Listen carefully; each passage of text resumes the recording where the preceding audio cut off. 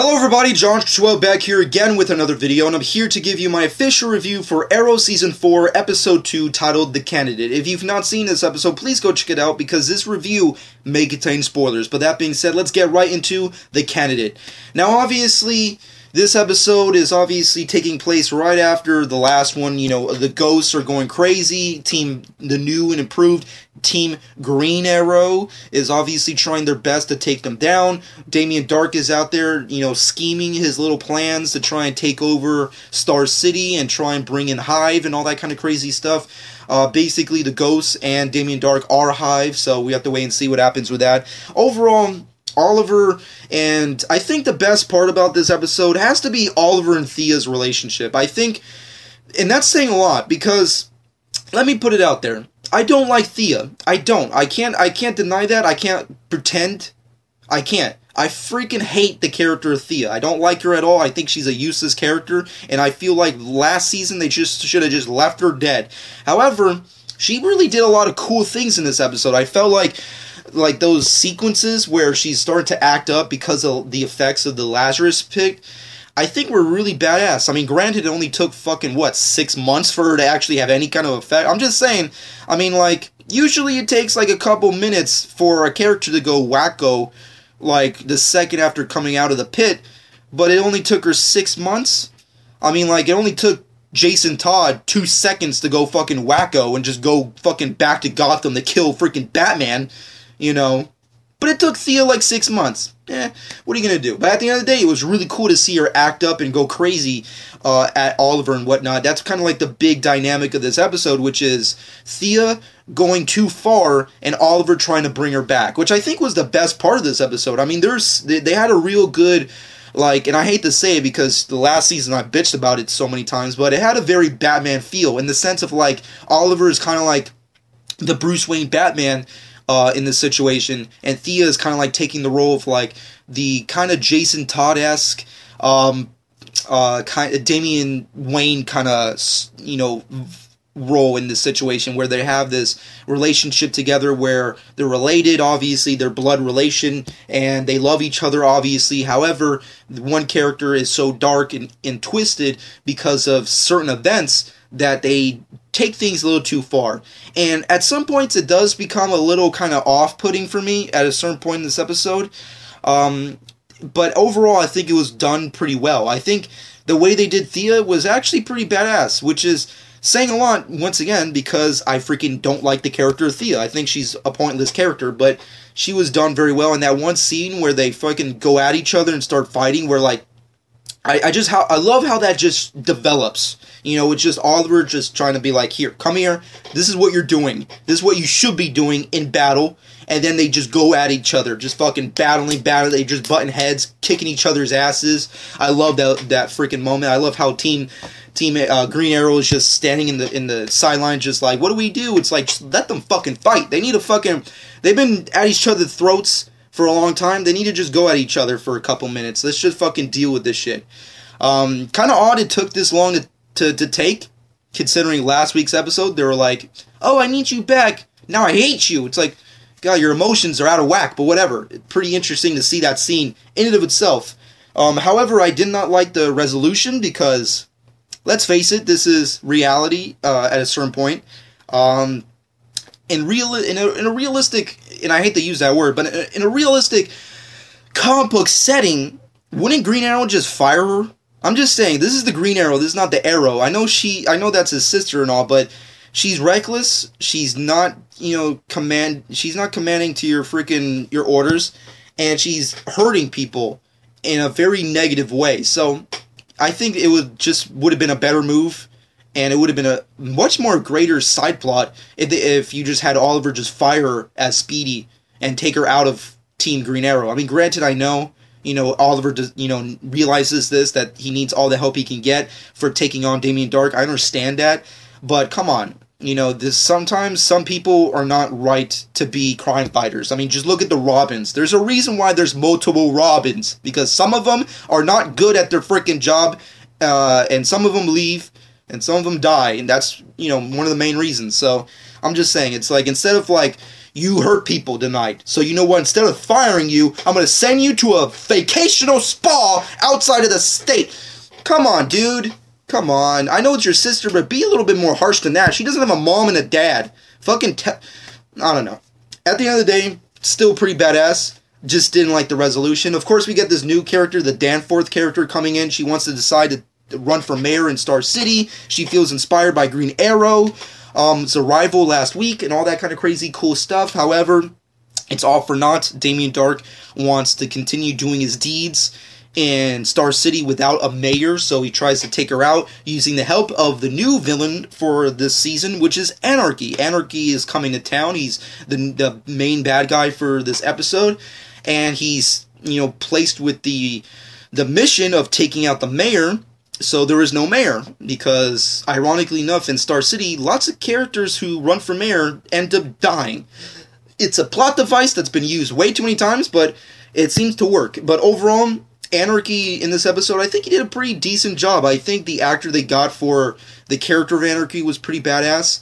I feel like they should have had him have a lot more to do in the show. I feel like the episode did a great job at, featuring him, showing his sadistic side, showing off how he's bent on, wanting to please Damien Darhk and wanting to be a villain and all that kind of crazy stuff. He has that, he has those really good qualities. I just wish there was more to him. Obviously, based off the cliffhanger in the end of the episode, he is still out there, and he's going to be a main bad guy for the rest of the season. The only real interesting thing that will come out from his character, which is, who is he really going to target next after he comes back to Star City, after he's healing from his wounds from taking on Team Green Arrow. So it's going to be very interesting to see how that happens. Is he going to go after Damien Darhk? Is he going to go after Oliver? Let's see what happens. It's going to be very, very interesting overall. But of course, on the sidelines, we have a whole bunch of very interesting topics. You have Dignito talking about Hive. He has this conversation with Laurel where it's like, Hive does mean something because it was them who killed my brother for reasons unknown. So we have to see what happens with that. I really don't know where it's going to go. Is Dignito going to die? I don't know. We'll have to wait and see. I'm just saying, we still don't know who's in that grave, so it could be Dignito. I'm just saying, my three guesses as of right now is Felicity, Dignito, or Captain Lance, which is, has not been confirmed with anybody, but overall we have to wait and see with those predictions. But at the end of the day, really cool stuff. I actually liked this episode. I think there was a lot of weird things that went down in this episode that I wasn't a big fan of. Once again, the Olicity stuff, I'm just not a big fan of. I just don't really care for that Olicity stuff. I mean, I'm just saying, they're back in the grind. They're freaking crime fighting. It's awesome. It's like, yeah, fucking Team Green Arrow. Let's fucking do this shit. But then they're like, it's time to come back home, lovey-dovey. It's like, come, get the fuck out of my face. I don't need to see this shit. I don't care. Felicity, really awesome stuff. Kudos to her. Two things I did not like about her character in this episode, but kudos to her for finally doing something outside of Team Green Arrow. She's fucking running Ray Palmer's technologies. She's the CEO of that fucking place, because Ray Palmer, before he died, ironically enough, well, technically shrunk, but in the context of the show, died. He signed off the company to her for who gives a shit reasons.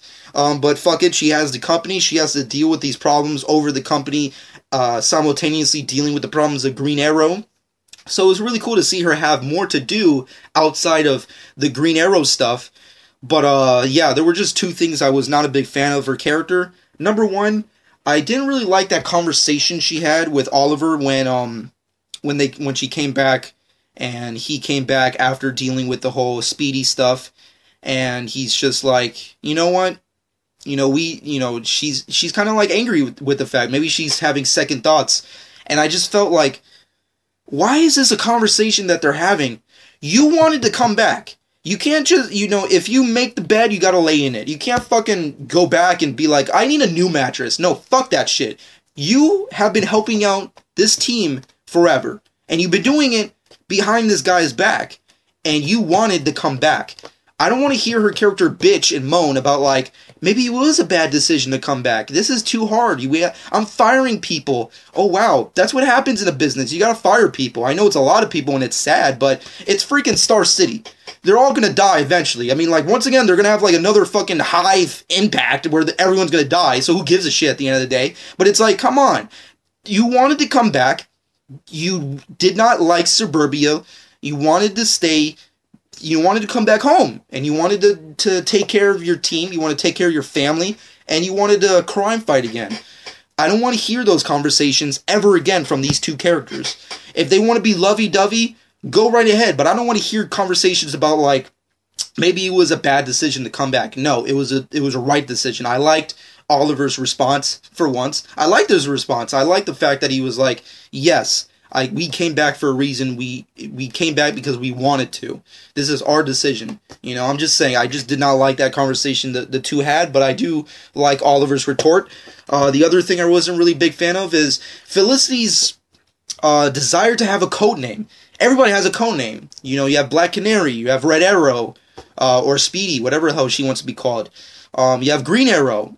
You got Dignito. You know, that's not his real name, but that's what I'm going to call him. He's Dignito. But she doesn't have a name.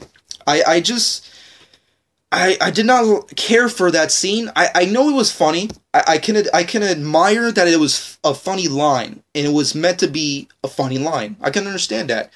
But this is all I'm going to say. She wants a code name? How about this? How about get shot by the Joker, be paralyzed from the waist down, and call yourself Oracle? How about that?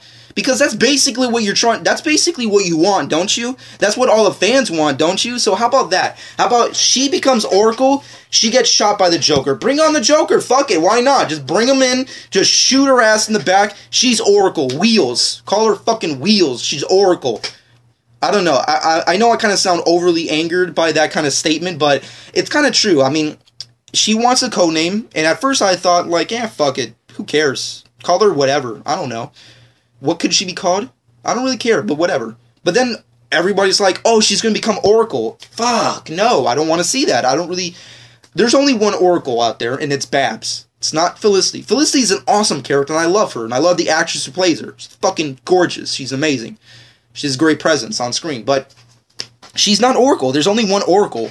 And now that there's the introduction of 52 universes out there, there has to be an Oracle in one of them, or at least some of them. So why even try to play with that kind of shit? She's great as Felicity Smoke. She doesn't have to take the limelight from another great character. That's just my problem with it. Let me know what you personally think about it. I know that probably won't go anywhere, but I'm just saying, if they, like, introduce that plot device again in a future episode where it's like, I need a code name. It's like, how about fucking, you know, Computer Wizard? How about that or some said shit? I don't know. I don't know. I really don't know. You're not Oracle. Please stop trying to become Oracle.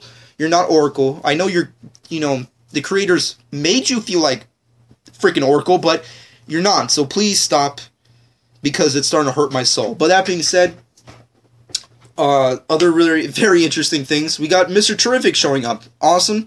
Not really much I can say about him. I think he was cool. I thought he was very slick. I liked his feedback with Felicity, his dialogue with her. Very interesting stuff. It's going to be very interesting to see how he transitions into Team Green Arrow. But overall, that's pretty much all I can say. I liked his character. I think it was a good introduction. Damien Darhk, always a pleasure. Fuck the fucking the actor Neil, so fucking good. He's such a great actor, and he plays it so well, being the main bad guy of this show. It's just a pleasure to see him go to work. I loved his dialogue with Anarchy. I loved how when Anarchy grabbed him, he was like, "Get your fucking arm off of me. What do you think you're doing?" I'm like, fuck yes, I need a villain like that, where he's just like, you don't want to do this shit, kid. Get the fuck off before he fucking sucks the life force out of you or some said shit, whatever his mystical powers are. Fuck yeah, he's awesome, badass. Anarchy also, pretty cool character. Can't wait I hope he gets his costume. I really do. I don't know if he is. It kind of at the end of the episode, it kind of hints at the idea that maybe he'll get his costume, based off the idea that his entire body was burned because of Thea. But still, pretty cool stuff to hear from that. God, just a very decent episode. I liked it a lot. I personally, there were a few things I didn't like. The Captain Lance stuff, I kind of was whatever for. The Thea stuff leading up to the fucking spa thing, I wasn't a big fan of. Also, isn't it kind of weird how Team Green Arrow gets away with crime fighting during the day without their costumes? Isn't it kind of... I want to know. I want to know other people's, all the viewers out there, and all the fans. I want to know your personal thoughts on that. Is it odd how Oliver and Thea can get away in a very, very public setting and doing superhero acts without being called out as Green Arrow or fucking Speedy? Doesn't it bother anybody? I want to know, because it's like, okay, you know, there's like that one scene where he's like trying to save like the candidate mayor, you know, the Miss fucking Fairhorth or whatever her name is. Like he's trying to save her, and he does this thing, and she's like, "What? How'd you do this?" It's like, "Oh, I took a karate class," or some cheesy CW line that he said, and I just thought, like, that's too impressive of a move for any random douche to know. So how is it possible, like, you know, because we all know Stephen Amell, he loves his parkour shit, so granted, but come on, you know, I doubt a lot of Star City people know how to do these kind of moves, especially if you're just like a regular dude of like high society, high socialite, if you will. And also you got the Thea thing, where it's like she's wearing a red blazer the entire time in this freaking episode, and she's doing her thing too. I'll get the machine gun. There's no ghosts. How do you know these names? How do you know anything? Why are you being so obvious that the fact that you're a superhero character, it's very, very odd. It's almost like Power Ranger odd, where it's just like, I know you're that guy because you're wearing the color of the same person that is the color of that character. I know you. It's kind of like the last season where like Lance found out that Roy was Red Arrow, Arsenal rather, where it's like, dude, I know it's you. It's like, how does not anybody know? It's like, hell, freaking Oliver made an idiotic video, like, pretty much showing his entire face to the entire city. It's like, how does not anybody know that's freaking Oliver Queen? Like, how is it possible? I mean, granted, he has a mask, but the mask only covers this section, and everything else is very visible. You know? It's like, it's one thing to do that if he was, like, in the shadows. I think that would have been a better video quality to go with, but wow, it's just like, how does not anybody know? It's like, Oliver, how can you do these things? You're the Arrow. It's like, you know, fucking Thea, what's with the red? Oh, you're fucking Speed. It's like, come on, an idiot fucking man-child could figure this out, which is me, so I freaking figured it out, so come on. I'm just saying, it's just weird. It's almost like they're going for like a Power Ranger things, where it's like, let's just suspend disbelief that not anybody in this freaking stupid city can really figure out that this character is that character. It's kind of like the Metropolis thing all over again. It's like, how does not everybody know that Superman is Clark Kent? They look the fucking same. The only difference is the glasses. It's like, it's all about the character, you know? I don't know. It's a real huge debacle. It's a superhero trope, so it's not really that big of a deal, but I just felt that whole scene was just weird. It's just like, how does not anybody know in this city? Does anybody have like the foresight just to be like, dude, I know you're the Green Arrow. You know, I know. I don't know. That's just my little problem with it. Not a big problem. It's just it's more or less a nitpicky kind of problem. But overall, episode was pretty decent. Pretty much on par with last week's episode. I think both episodes worked well with each other. I think they're great. Flashbacks, awesome. Don't really understand anything that's going on in them. And I don't really care. At least, as long as we're on the island, I give two shits. They can fucking be showing off Teletubbies over at the fucking island. I give two shits. At least you're on the fucking island. I'm happy. So, kudos to them. But pretty good episode. I liked it. It was pretty decent, so I'm going to give it a good 6.5 out of 10. It was a good, average, decent episode. Very watchable, very entertaining. I liked the Thea Oliver moments. I liked the fight between Anarchy. I liked Anarchy's character. I loved freaking, you know, Damien Dark's, you know, moments. I liked the scenes where he's like, you know, talking to Lance and like, you know, fucking telling him it's like, next time you come back, come with a better tone, you know, or you know what's gonna happen, you little fuck. I love those moments. He didn't actually, I'm paraphrasing obviously, but freaking awesome moments. Also the big cliffhanger, which is Sarah's gonna come back, obviously. Fucking awesome. I mean, I fucking thought it was a terrible decision to kill her off last season, but they're bringing her back. Fucking awesome. Thea and Laurel are going to be taking Sarah's corpse over to, and kudos to CW for going that far with it, because I really thought they were going to show the body, but they showed the body, and it was pretty badass. I mean, granted, they didn't go like all Walking Dead style and make her look like a walker and shit, because, you know, it's the CW, they can't get that dark, but, freaking kudos for them to come up with a really crappy, disgusting version of like Katie Lott's fucking body. It's like fucking kudos to them for doing that. And the fact that she's coming back, I say fuck yes. I love that idea. Obviously, we knew she was going to come back due to Legends of Tomorrow, so fucking kudos for them. I don't know how it's going to work out perfectly yet, because if I'm not mistaken, the Lazarus Pit does have some issues with it where, you know, it depends on how long a certain character has been dead before you can resurrect it. So I guess that's where John Constantine comes in, because we already know he's coming into the show. So yeah, fucking great things to look forward to with Arrow Season 4 that I can't wait for. Mostly the Sarah thing. I can't wait to see where the Sarah thing goes on. I'm really interested in that. And I'm also very interested to see how like Oliver and Thea's relationship are going to grow from here. And also how Dignito and Oliver's relationship is going to go from here. From what can I grasp from next week's episode, that they're obviously going to have issues with each other. So we're going to have to wait and see what happens with that. He obviously, Diggle is obviously hiding things from him because he's, you know, trying to deal with this hive thing on his own. So it's going to be very interesting. I'm very intrigued. I'm not overly hyped for the remainder of this season, but I'm very intrigued, and I can't wait to see what happens. But overall, let me know what your personal thoughts are in the comment section below. What did you think about this episode? Did you love it? Did you hate it? What are your personal thoughts on it? What are your personal expectations? Who's in the grave? Who's in the grave? You know, how is Sarah going to come back? You know, what is the future of the Arrowverse with Sarah coming back? You know, and like, how is every character going to react when she does come back? That's the big thing. So, and also Oliver, you know, he's going to run for mayor. Green Arrow for mayor. Interesting stuff. Very, very interesting stuff. But let me know what you personally thought about it in the comment section below. Of course, follow me on Twitter and Instagram at Jonch12. Subscribe to my channel if you've not done so already. And I hope you guys enjoyed. And this has been Jonch12.